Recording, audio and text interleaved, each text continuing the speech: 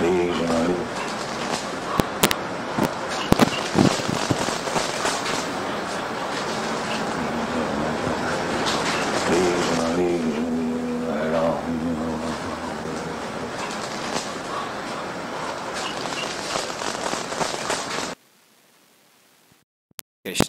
and welcome to the Bliss podcast. I am your host, Maitreya Rishidasa, joining you East London. Thank you for clicking on this video, or maybe you're watching it somehow on some other platform illegally. I don't know how you got access to this, to the audio version of this podcast without it being on YouTube, because we don't put it anywhere else. Please tell us if we're being posted somewhere. Actually, that would be quite nice. I wouldn't mind at all if someone took this and ripped it and put it on available for audio. That would be very kind of that person. So I congratulate in the future if anyone takes initiative to rip our videos off YouTube and put them onto pure audio platform. We were doing that for a little while because we were using this Buzzsprout. But it wasn't so much worth it for the price of Buzzsprout, so we stopped that endeavor. Let us know if there's a free platform we can put this on audio. Now actually we use a lot of video on the podcast, so maybe it won't be so necessary anymore. But anyway, let me know if you have some ideas. You can also put comments in the comment section. If you like, you can let me know what you like about the podcast and ideas for the podcast. Maybe you have some challenges or some questions or something that you'd like to voice your opinion about. So don't be shy. The comment section is there for a reason, and we check it regularly. So please go ahead, feel free to use that nice facility that Mr. Phil from YouTube has provided for all of our pleasures. So yes, now let us get into the podcast. We're going to take a little break from criticizing Keplers and cobblers and scientists of all different kinds of demeanors. We're going to now talk about something a bit more devotional in this podcast. And I thought I'd bring it to a rather essential topic, which is the chanting of the Maha Mantra.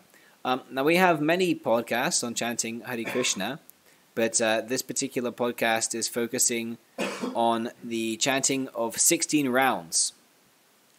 So 16 rounds, the number 16, has a significance for the followers of Srila A.C. Bhaktivedanta Swami Prabhupada. This, well, first of all, let's get into what is a round, because most people have no idea what a round is.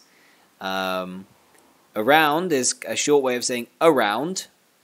So, well, I don't have a camera here. I was actually, before I was trying to start this podcast, I was trying to do this with I was trying to set up a new thing, a new dynamic for the Bliss podcast. I was trying to bring in a webcam so you would be able to see my face, which I know for most people is not a great benediction, but anyway, it would be useful for this particular part where I would show you a japa mala, chanting beads, and you could see how to do this more practically.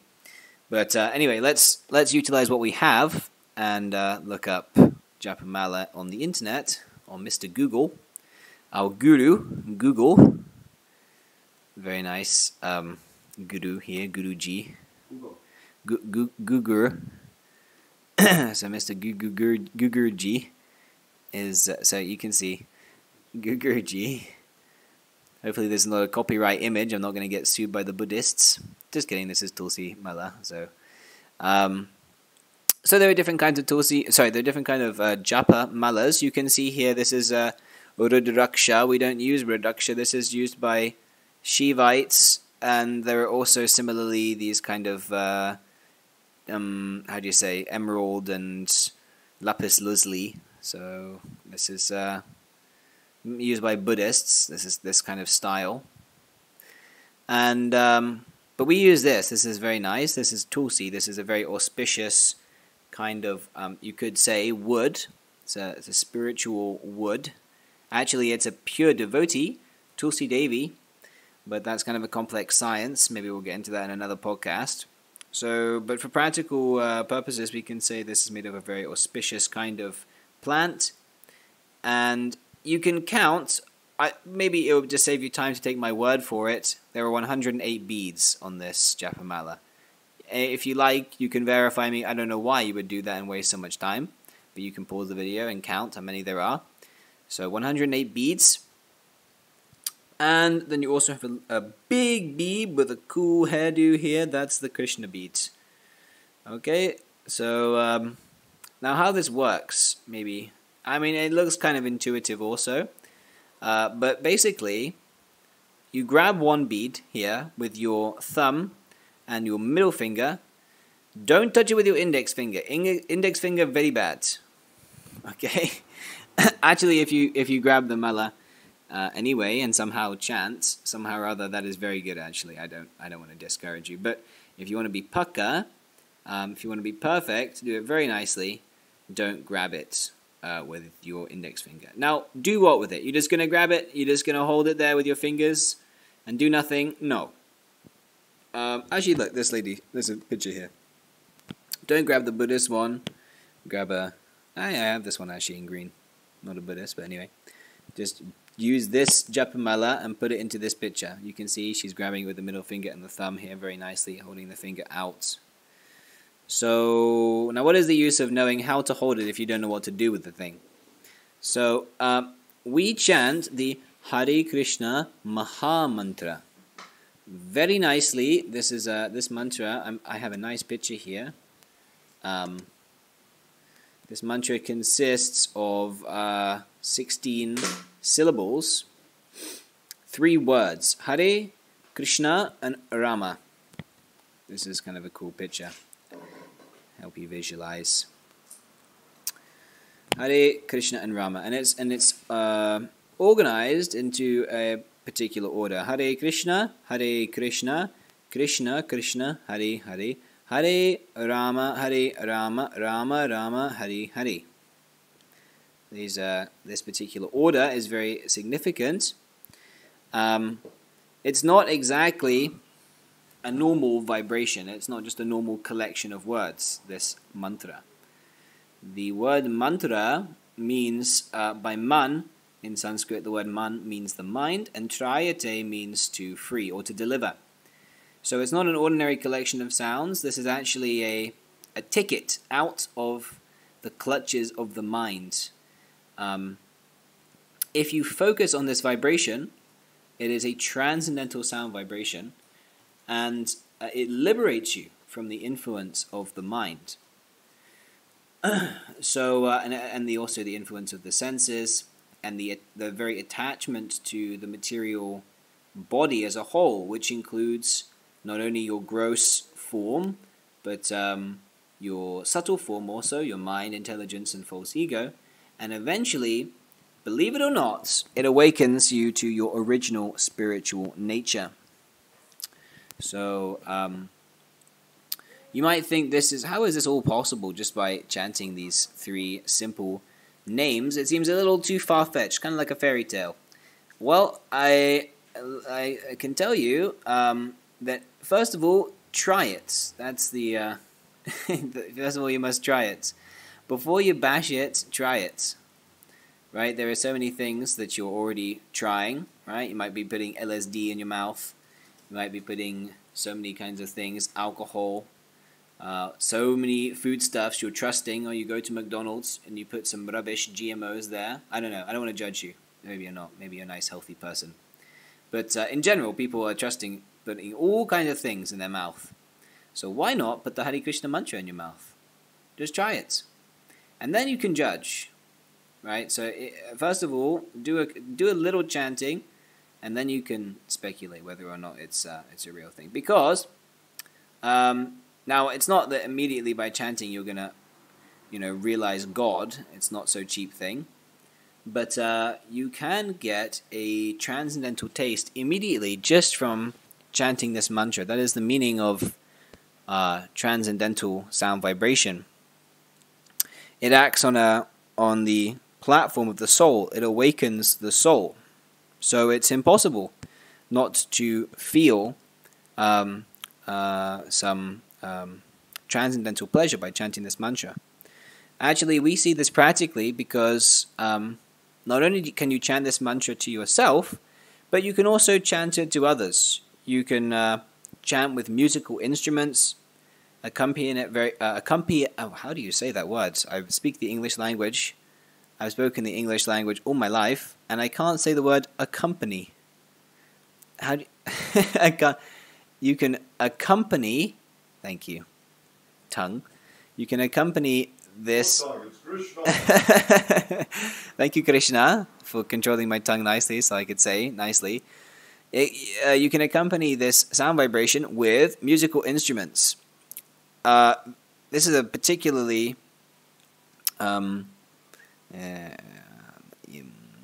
nice and staple, how do you say, trademark. It's a trademark of the Hare Krishna movement. What's a good video I can look up to demonstrate people like cartels, mridanga, nice kirtan? I'm just going to look at Vishnu Jana Swami. That's the classic. We always go to Vishnu Jana Swami. Vishnu Jana Swami Kirtana. There should be some nice. Guaranteed. 100% bona fides or your money back. You can see some nice Vishnu Jana Kirtana.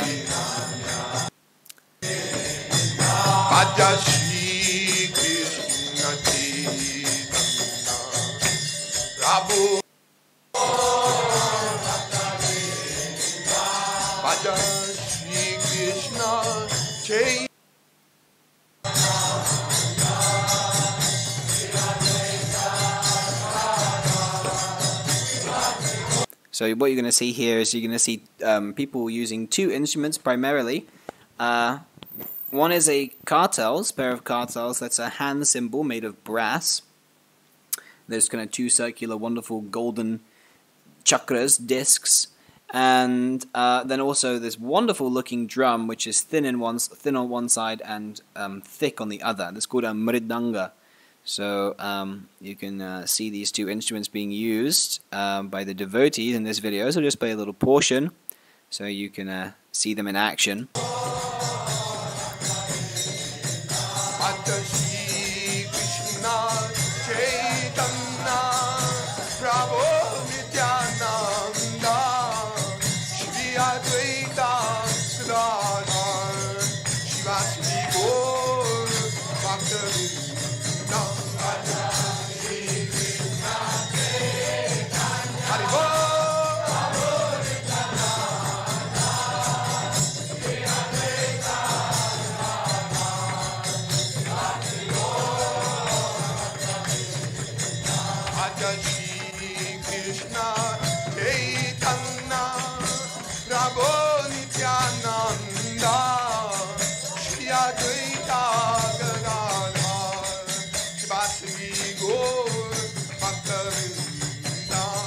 Looks ecstatic, right? So this is a wonderful method how to broadcast this transcendental sound vibration, because you can of course get some pleasure from chanting Hare Krishna, but it's even nicer if you can amplify that chanting and give other people this transcendental pleasure. And it sounds very, very nice when accompanied by these mridanga and kartals. And this was the method actually given to us by Lord Chaitanya himself. Lord Chaitanya is an incarnation of the Supreme Lord, Sri Krishna. Actually, he is the Supreme Lord Sri Krishna. It's also another complicated kind of subject matter, but yes, this is Krishna himself. He descended in the form of his own devotee, and he gave this movement of chanting the holy names of Krishna, Hare Krishna, Krishna Krishna, Hare Hare, Hare Rama, Rama Rama, Hare Hare. So here you can see this, of course, is not exactly a Nikon iPhone captured on iPhone picture of 500 years ago in West Bengal. But it's a nice rendition, a nice painting, where you can see devotees are using these same instruments, mridanga, kartals, there's a trumpet here, I don't exactly know if that's bona fide, but yeah, these are all the instruments that Lord Chaitanya himself was using. So these instruments and this chanting is a process of becoming freed from the body and realizing the self, and most importantly, reviving one's original love for God, pure love, pure consciousness, which is love of God. He gave this process himself. God himself gave a process for realizing God. So it couldn't be a more bona fide process. This is a very nice picture. Hold on. I want to load this up in HD so you can see. Yeah, very nice. Mridanga, kartals, simple. So, yeah, there are these two methods. Chanting on the beads and chanting with the instruments. And what is that chanting? Hare Krishna chanting. So I just realized that I opened the door and didn't close it. Yeah. If you want to chant on the beads, you grab one of these beads and you chant Hare Krishna like that on the whole mantra on one bead. Then when you finish, you chant to the other bead, and then this bead, and this bead, and all the way around, and hence the name round. Right? So this is one round. 108 mantras chanted on the beads. And you don't chant rounds, by the way, when you do kirtan. That would look... I don't know if anyone's going to try that in the future. Don't try and do that. Don't try and chant a round of kirtan. That's not how it works. Of course, there's no harm. You can also go and chant somehow or other. But, yeah, we chant on the beads. And, yes. So this chanting of Hare Krishna, as I mentioned before, this transcendental sound vibration, it can be, anyone can chant. That's the first thing. It's not that you have to have you have to wear Hare Krishna clothes, or shave your head, or wear some face marking, or you don't even have to accept Krishna as God, but you can try chanting at first. There is no harm to try it at all, and just see the effect. There's no qualification, no education required, but simply to hear, chant and hear. Not just chanting, but also hearing the vibration. And by this process, all these things, transcendental knowledge, realization of your own self, freedom from all material miseries, is actually possible. And this process, as I mentioned before, it's given by Lord Chaitanya himself, Krishna himself. And it's not that Krishna just came by himself and started chanting. This is being passed down by many great saintly persons, not only since 500 years ago when Lord Chaitanya appeared, but also for many thousands of years this Mahamantra has been chanted. This is one of the such personalities, Haridas Thakur. Haridas Thakur was a disciple of Lord Chaitanya, and here he is chanting. He actually, Haridas Thakur was chanting a huge amount of rounds per day, something like 170 plus. So that is not recommended. It's also not possible for most people to be able to chant such a large amount of rounds. Haridas Thakur was a very saintly, pure soul. But it goes to show the wonderful nectar of chanting the holy name. It can get to such a stage that all one wants to do is chant Hare Krishna. He doesn't even want to eat or sleep, nothing. He simply wants to chant. That is a taste for the Hare Krishna mantra. And that is possible if we follow the correct process. Not that immediately we can jump to this particular stage of devotional service, devotional love of God. It requires a process called Vaidhi Bhakti, or devotional service according to regulative principles. So anyone can chant, there's no restriction. But if you want to lock in the pleasure of chanting, if you want to reach the highest stage of perfection, then you have to follow some principles. And these principles, they keep the mind clean, they keep the body clean, they keep the state of consciousness in a placid state of consciousness called the mode of goodness. There are different modes of material nature. So let us just, hold on, I'll show you here. This is a nice little application on the computer called Vedabase. It gives you access to all of Srila Prabhupada's wonderful Vedic literatures, and you can access everything. Huge amounts of knowledge are stored here. So we'll go here to the Bhagavad Gita. And yeah, so Sri Krishna is discussing in the Bhagavad Gita various topics of knowledge, and one of those topics of knowledge is the different modes of material nature. So let us just read this particular shloka and see if we can understand what the mode of goodness is, or Shuddha Sattva. Tatra Sattvam Nimalavat Prakashakam Anamayam Sukha Sangena Badhanati Jnana Sangena Chanagha. O sinless one, the mode of goodness, being purer than others, is illuminating, and it frees one from all sinful reactions. Those situated in that mode become conditioned by a sense of happiness and knowledge. Okay, purport by Srila Prabhupada. The living entities conditioned by material nature are of various types. One is happy, another is very active, and another is helpless. All these types of psychological manifestations are causes of the entity's conditioned status in nature. How they are differently conditioned is explained in this section of Bhagavad Gita. The mode of goodness is first considered. The effect of developing the mode of goodness in the material world is that one becomes wiser than those otherwise conditioned.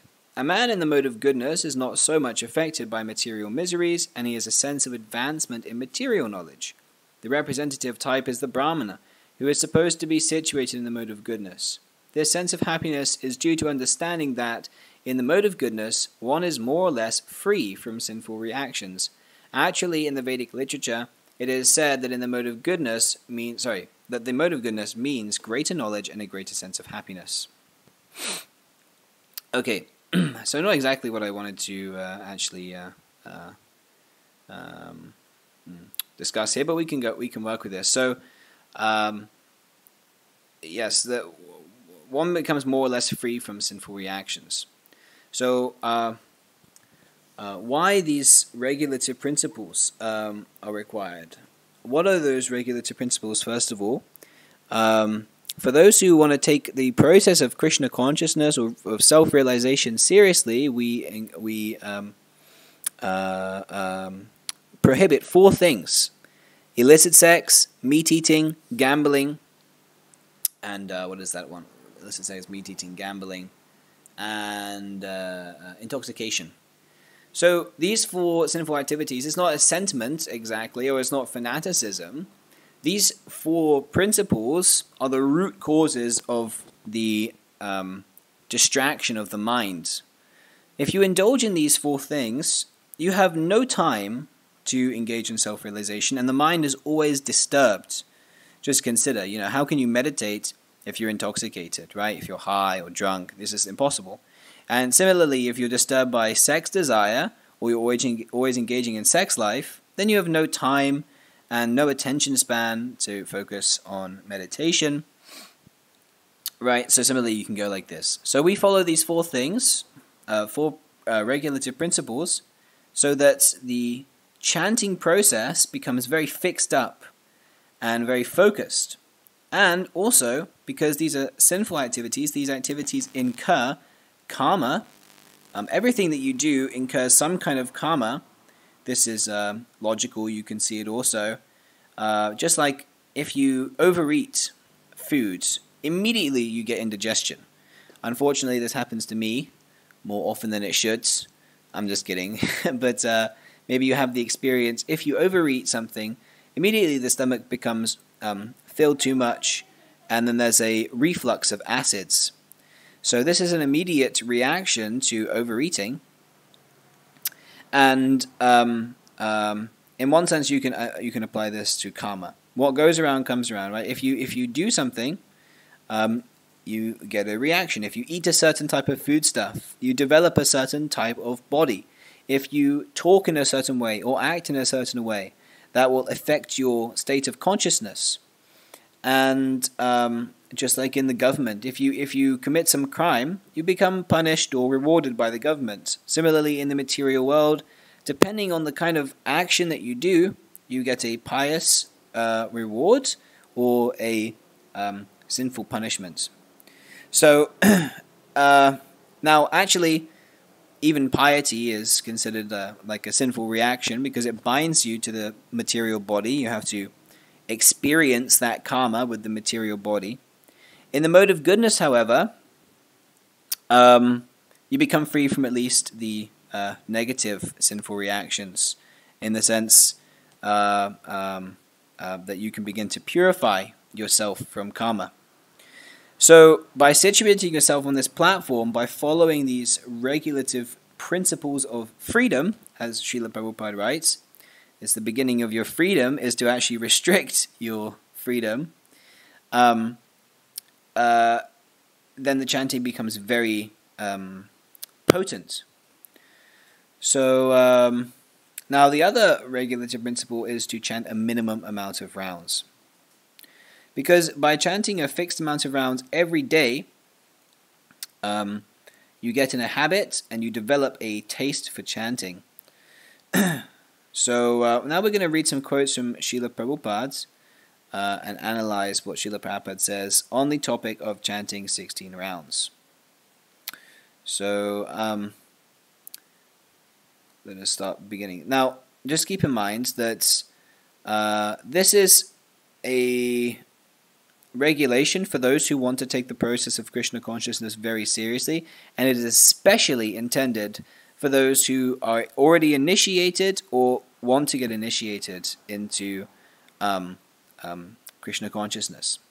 Not, of course, initiation into Krishna consciousness actually depends on your taking up the process, hearing from Srila Prabhupada, but we're talking about formally initiated into some kind of organization.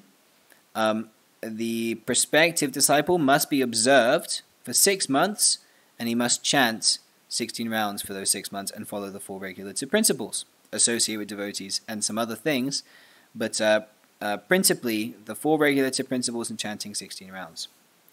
So this is applying to those who want to be serious and want to get initiated, but there are many other things that for those who are not so haven't got that ideal just yet, there are many things to be learned from all these quotes. So let us have a look. Srila Prabhupada here says, so far as your question about arranging time, our first business is to regularly complete our chanting of 16 rounds each day. Okay, so that's a letter to Kirtanananda. Sometimes that we have a difficulty arranging time. Time is a very precious thing and also very limited, and sometimes it's very difficult to arrange your day in such a way that you have time to chant your 16 rounds. There are so many duties, of which eating and sleeping take up a gigantic portion of the day. And for those of you who are working, you know that after working, eating and sleeping, there's practically no time at all to do anything.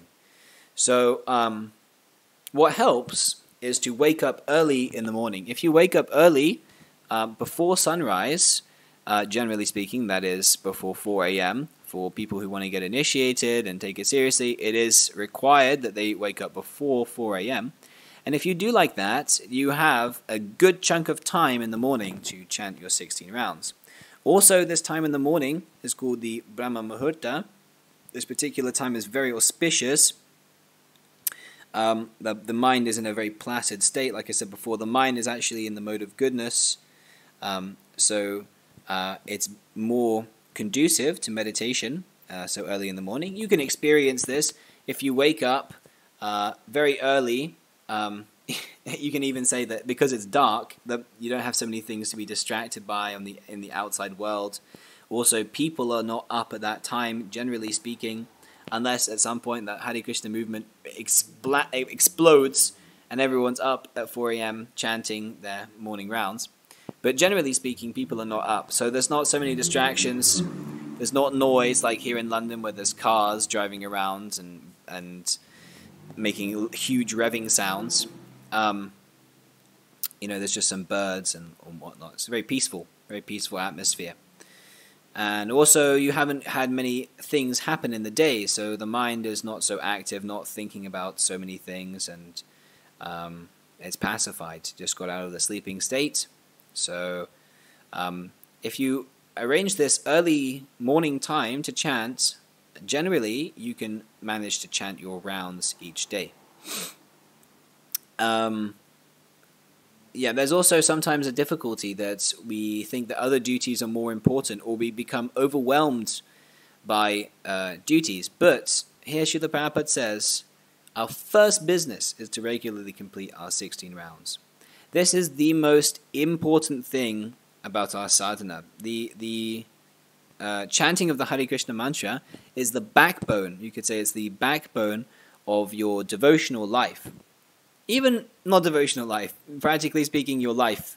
If you want to come to the platform of real human life, human form of life, the chanting of the Maha Mantra is the principle. It is the backbone, because this is what helps you remember Krishna. This sets you up for the whole day to remember Krishna.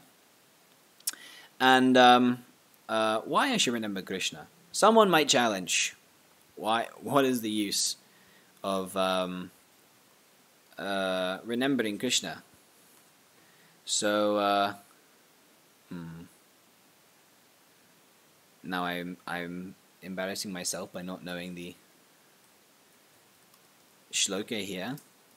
So someone might challenge like that, and we have an answer for this. So Krishna says in Bhagavad Gita 8.6, Yam yam vapi smaram bhavam. Whatever state of being one remembers when he quits his present body, in his next life he will attain to that state without fail.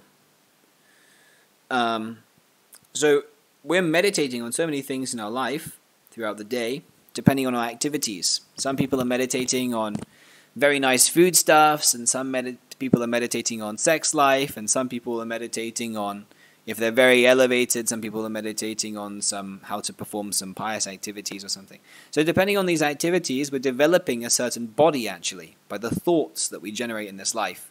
Actually, it's stated by people who have had near-death experiences, and I guess it's just one of those things that's like common knowledge at this point. Common, or how'd you say, like an old wives' tale or something that's just generally known, that people say they see their whole life flash before their eyes at death. This is like a thing. So when they have a near-death experience, they see, their whole life play out, and a lot of people, they change their whole life. They try to do good, take up to spirituality, become religious, so on and so forth, because they realize actually their whole life was a nonsense, and they did so many rubbish things, and they wasted time. So generally, when people have a near-death experience, oftentimes they rehash their whole idea, their whole plan. But it is the fact, actually, that your thoughts generated throughout the life will create a general picture at the time of death. And depending on that general picture, you get a body according to the desire, right? Because your thoughts are based on your desires. If you have a desire to gratify your tongue, you're going to be thinking about food all the time. And if you ate whatever you liked in order to satisfy your tongue, there's a very nice arrangement in the material nature that you will get a body according to the particular thoughts that you generated. It's a very scientific philosophy. You will generate a body in the next life according to your thoughts. And that's the mercy of Krishna, actually, that we're able to get a body that we like to have, that we wanted to generate. This whole life is like a training ground for the next life. Because we're not the body, right? The soul is just going through various forms of body. Actually, we had a body at one point of a small child, and now we have the body of maybe a young man or a young woman, or maybe there's even some elderly people watching or listening to the podcast. That would be nice. But somehow or other, we're changing the body, but we are not changed. We're still here. So that means we are something different from the body. We are actually consciousness, and we're just observing these changes, and we're being placed in these different bodies. And at the time of death also, we'll switch to another body. So how that body is arranged was explained in the previous verse. If you chant 16 rounds, and you remember Krishna, you focus your mind on Krishna, then the chance that you will remember Krishna instead of something material at the time of death is very much increased. And if you remember Krishna, yes, who is Krishna? Let's have a picture of Krishna here, because Krishna is so nice.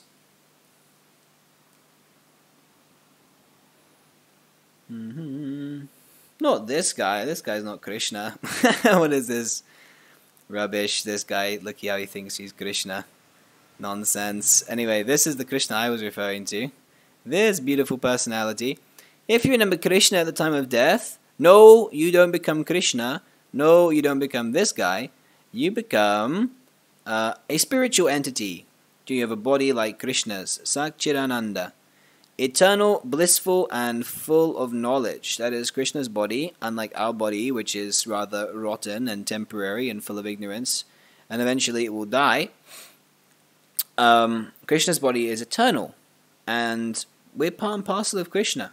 We're all sons of Krishna. So, in the spiritual world, in our original spiritual form, like I mentioned in the beginning of the podcast, that is also eternal. If you remember Krishna, you get that eternal body. Is it clear? I think so. So if you chant 16 rounds, you increase the chances. That is a transcendental gambling. We say no materialistic gambling. You do transcendental gambling. Chant 16 rounds and increase your chances of winning the spiritual body at the end of your life. Very nice. So let us continue through the quotes. We can't read all of them because otherwise we'll be here for a long time discussing, but let's just read a few principal ones. Okay, let's read this third one. There are many regulative principles in the Shastras and directions given by the spiritual master. These regulative principles should act as servants of the basic principle. That is, one should always remember Krishna and never forget him. This is possible when one chants the Hare Krishna mantra. Therefore, one must strictly chant the Hare Krishna Maha Mantra 24 hours daily. One may have other duties to perform under the direction of the spiritual master, but he must first abide by the spiritual master's order to chant a certain number of rounds. In our Krishna consciousness movement, we have recommended that the neophyte chant at least 16 rounds. This chanting of 16 rounds is absolutely necessary if one wants to remember Krishna and not forget him. Of all the regulative principles, the spiritual master's order to chant at least 16 rounds is most essential. One may sell books or enlist life members or render some service, but these duties are not ordinary duties. These duties serve as an impetus for remembering Krishna. When one goes with a Sankirtana party or sells books, he naturally remembers that he is going to sell Krishna's books. In this way, he is remembering Krishna. When one goes to enlist a life member, he talks about Krishna and thereby remembers him. Smataviyaha satatam vishnam vishnuato na katuchit. The conclusion is that one must act in such a way that he will always remember Krishna, and one must refrain from doing things that will make him forget Krishna. These two principles form the basic background of Krishna consciousness. So let us just put a nice video of Srila Prabhupada chanting on while I talk. Very nice, we can see how Srila Prabhupada is chanting. Just keep in mind, before we get into this quote, Srila Prabhupada is a Mahabhagavat. He is a pure Nitya Siddha devotee. He's coming from the spiritual world. He's eternally perfect. On the highest platform, he doesn't have to follow any regulative principles. He's in pure love of God. What regulation? He doesn't have to regulate. He has no desire for material enjoyment. But still, Srila Prabhupada is showing the example, chanting 16 rounds. So this is such an important thing. So let's watch Srila Prabhupada. So, yes, now, regarding the quote, there are many regulative duties prescribed. Prabhupada says in that quote that you should chant 24 hours daily. And then he says in the next line that you should chant, there are many duties to be fulfilled as per ordered by the spiritual master. So then he goes, so it might seem contradictory, right? How can I chant 24 hours on the beads, but also execute the duties of my spiritual master?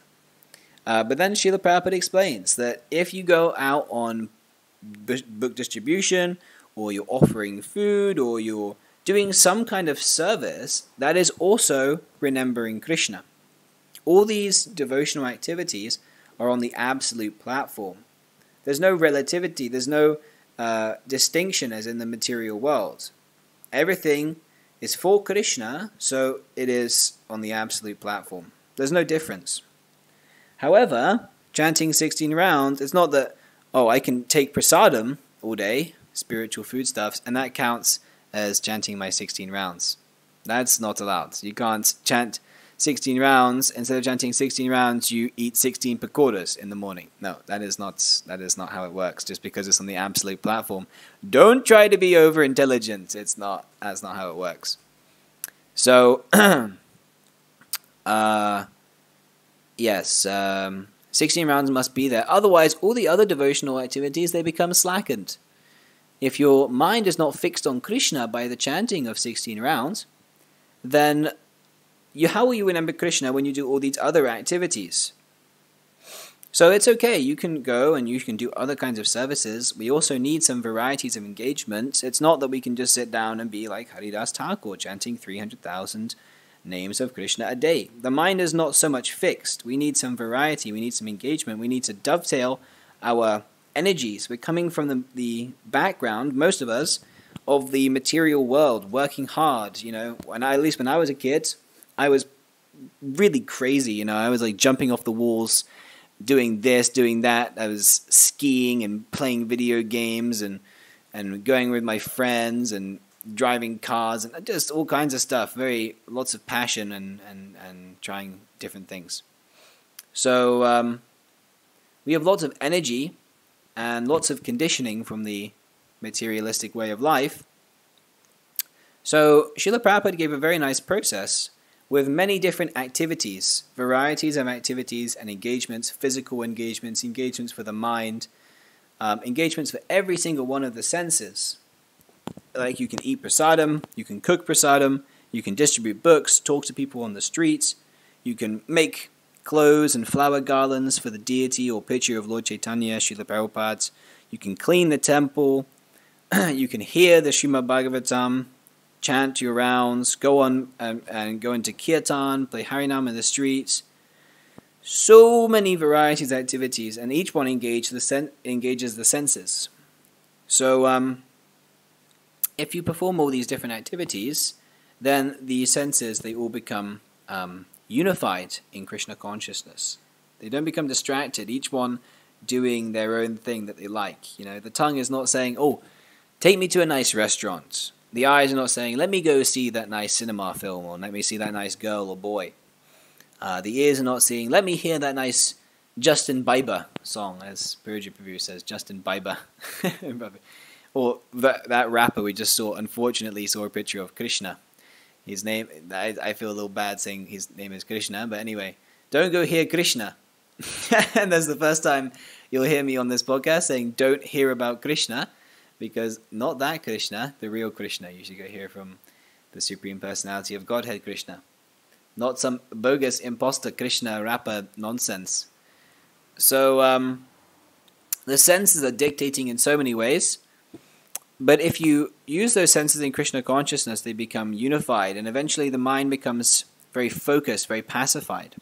You will actually eventually reach a state of mind called samadhi, which is complete focus on one subject matter.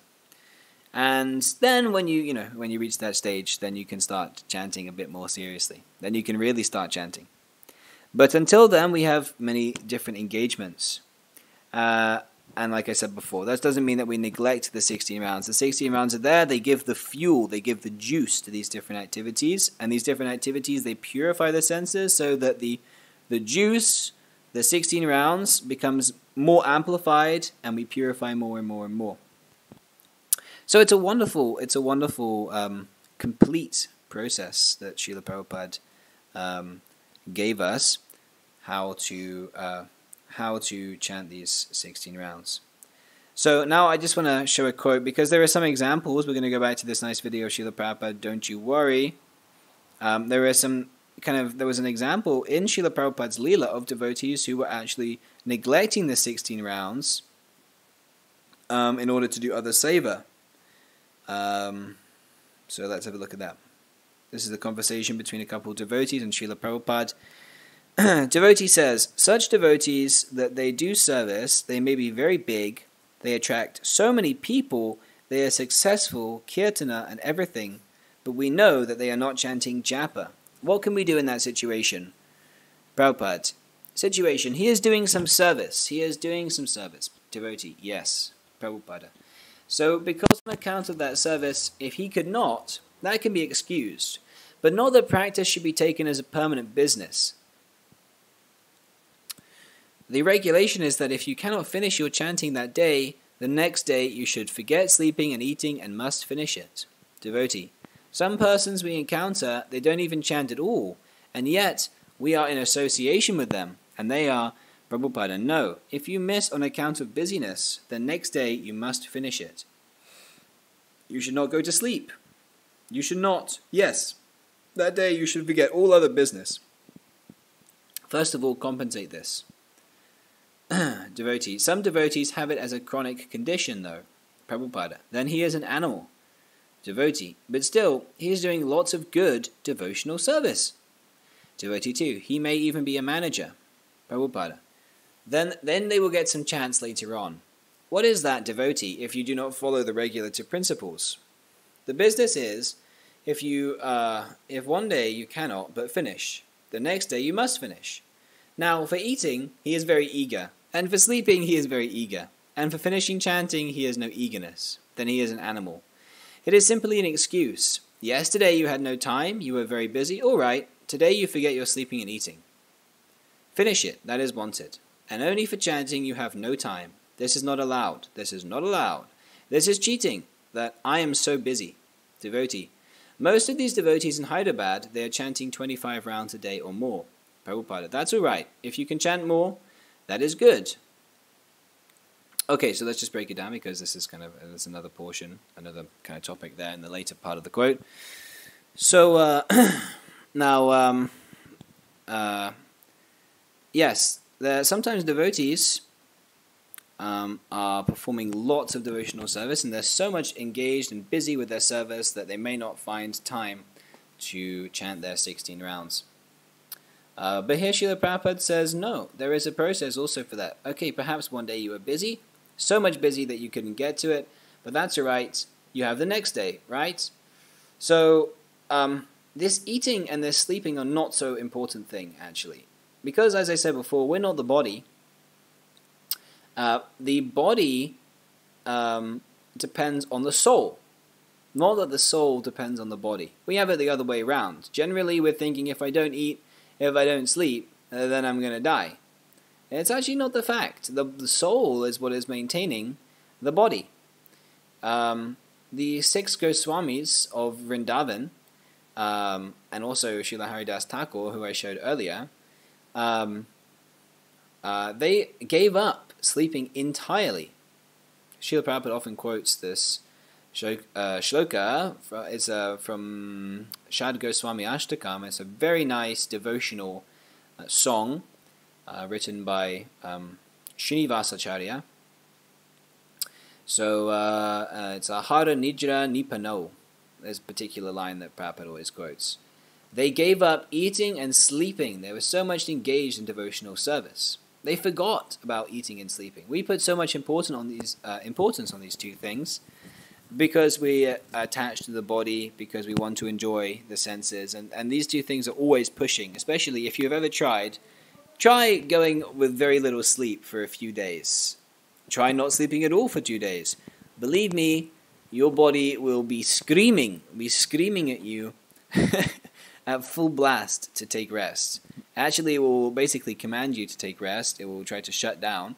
It's very difficult to resist. Even though we're not the body, we're very much, usually most of us are under the influence of the body. So sleeping must be there, and especially eating also must be there. It's difficult for people to go. Even fasting for 1 day is very difficult for people. Even though you can actually fast for even 30 days at a time. Even longer than that, actually. There are examples on the Srimad Bhagavatam of great kings fasting for 40 plus days. So it is entirely possible to go without food for very long periods of time. And the Goswamis, they were eating very little. For example, Srila Raghunath Das Goswami. Sorry? I said Raghunath?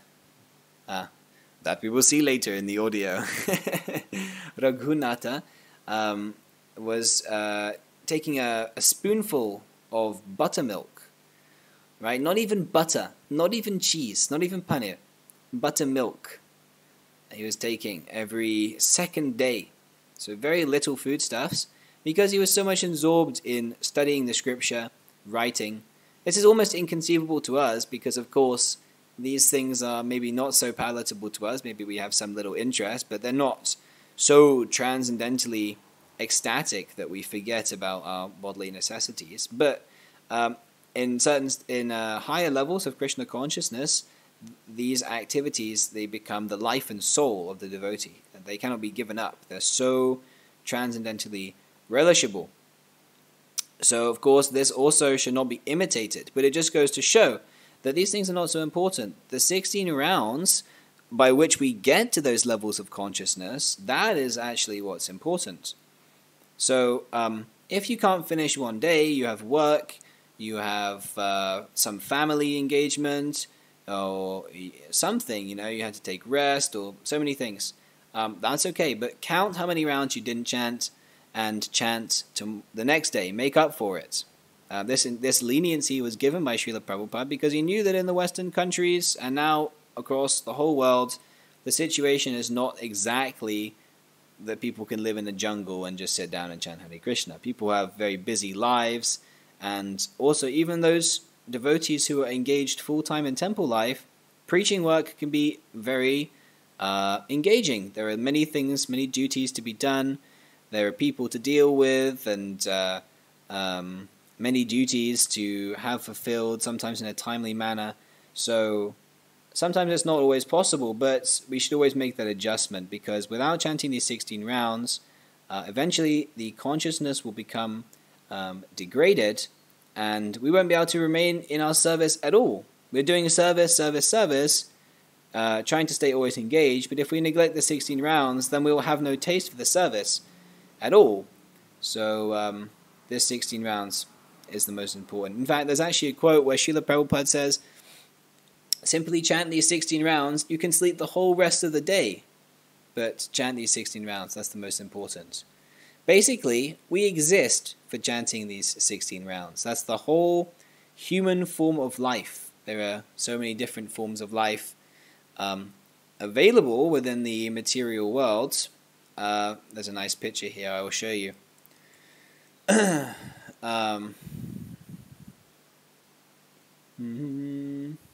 Yeah, look at this one. Oh, well, maybe this is not the one. Yeah, actually, there's the one. Look at this. See, there's a very nice picture.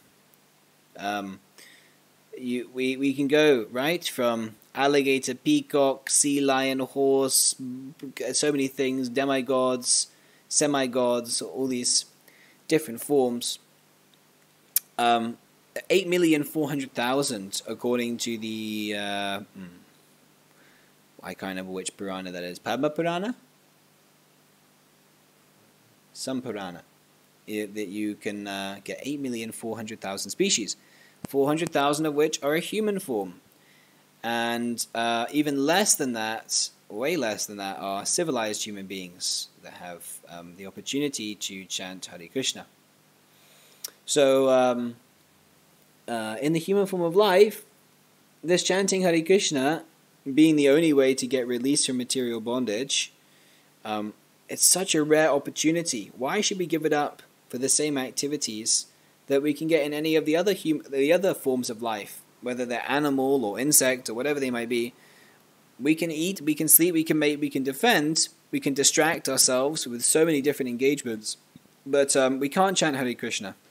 So, better we utilize just 2 hours of our day to chant 16 rounds. It's not very difficult, and if we do it, we can solve all the problems of this life. So don't get wrapped up in your duties, don't get wrapped up in other engagements. Make time for chanting your 16 rounds. Okay, so let's just read one more quote. We have to, of course, be a little timely here. Oh yeah, it's getting on time. Okay, let's just read one thing to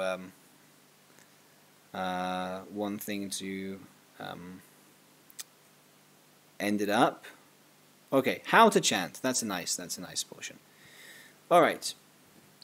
Prabhupada here says in a letter, I am glad to hear that you are always keeping engaged in Krishna's service and chanting Hare Krishna. As you chant, try to hear each word very carefully and always complete your 16 rounds. Regular and attentive chanting, along with following the 4 regulative principles, will keep one pure. Simply by following these principles and chanting Hare Krishna, one can make his life successful and perfect. Vishnujan, if you chant from the lips, or if you just chant in the mind as you walk, Prabhupada, begin from the lips, then you go to the mind. And here's another one that's also very important. Considering your problem, I will advise you to chant on your lips since you become tired chanting out loud. Also, you can sit and hear your godbrothers chanting, and you can also hear tapes. Do all of these, and there should be no problem. Okay, but that's actually not the one I wanted to read. Just one more.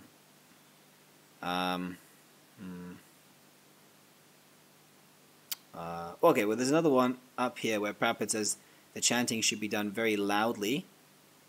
Okay, the first regulative principle is that one must chant the Hare Krishna Maha Mantra loudly enough so that he can hear himself, and one must vow to chant a fixed number of rounds. Sometimes we see that devotees chant very quietly. They don't want to disturb others, or they so many things.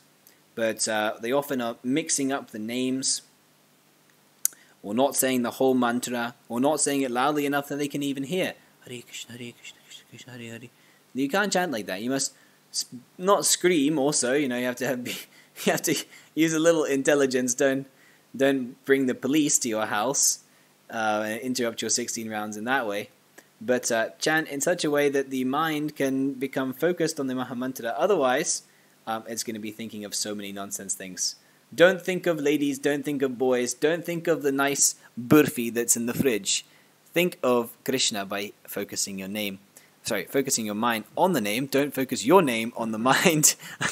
that kind of chanting is not preferred.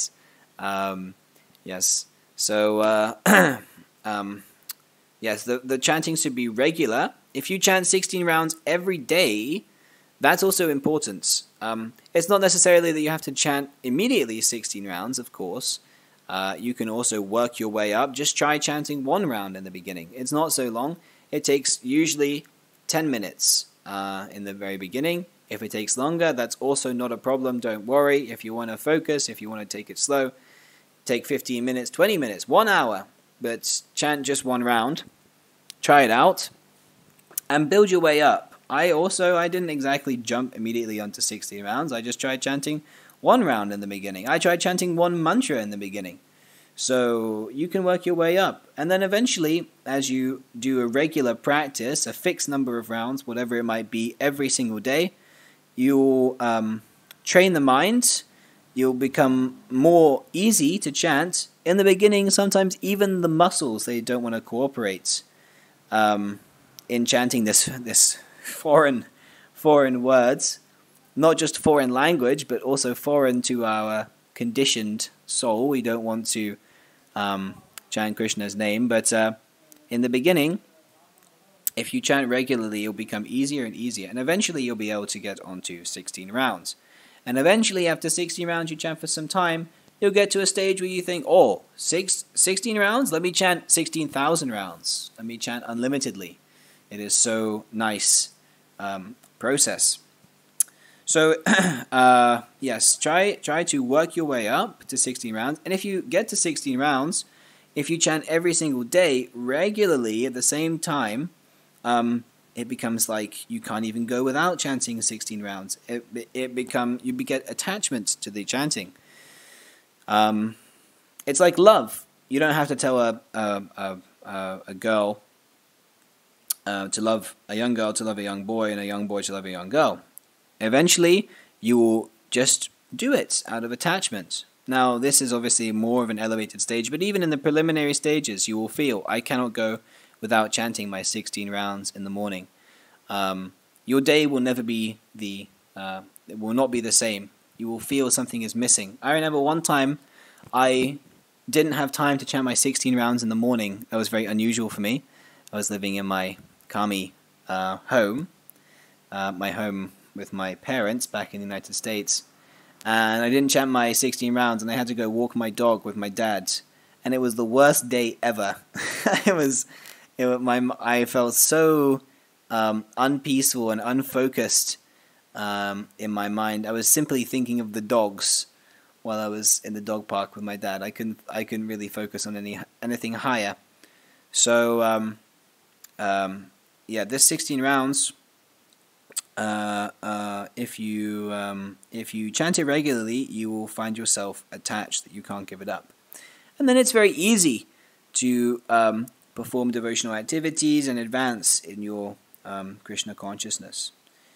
So I hope this was a relatively easy to follow breakdown of what the mantra is, how to chant it nicely, and the importance of chanting 16 rounds.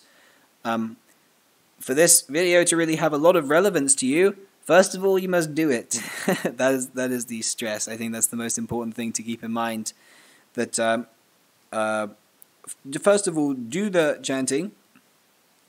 And one other tip I have to say is if you hear the books of Srila Prabhupada, or the classes, or the morning walks, or the conversations, or the letters, whatever it might be, if you hear from Srila Prabhupada about the chanting, about Krishna, about the spiritual world, about the misery of material existence, your enthusiasm for chanting will increase. Because you'll realize, oh, there's actually a purpose behind my chanting. I'm not just chanting some mundane alphabets here. I'm not just wasting my time. Because sometimes that thought can come. If you don't hear, it becomes like a chore. But if you hear, you understand, oh, I have a goal. I want to go to the spiritual world. It's wonderful in the spiritual world. The eternal spiritual body is a fantastic ideal. The material existence, that is very lamentable. I don't want to stay here with Phil's managing my YouTube videos, watching everything I do, and Bill Gates investigating my computer every time, and so many things, and indigestion, and horrible miseries we get here. So, whenever I chant, Justin Bieber's screaming in my ear. So, or who's that other guy? I don't want to offend people who like him, but Tony Robbins, he's screaming in my ear. So rather than deal with these things, let me chant. Let me get out of this material world. Let me go back home, back to Godhead. Let me associate with Krishna. Right? Let me realize that this name is non-different from Krishna, the reservoir of all pleasure. Yes, Krishna is the reservoir of all pleasure. All you need is this chanting, actually. All you need in life, all you need for your very existence is to chant Hare Krishna. Just like Haridas Thakur, all he was doing was chanting Hare Krishna. That was his life and soul. He didn't need to eat, he didn't need to sleep. So this is possible as long as we follow this process. We follow all of the process that Srila Prabhupada gave us, but at least start somewhere, chant a little something, and eventually come to this highest perfection.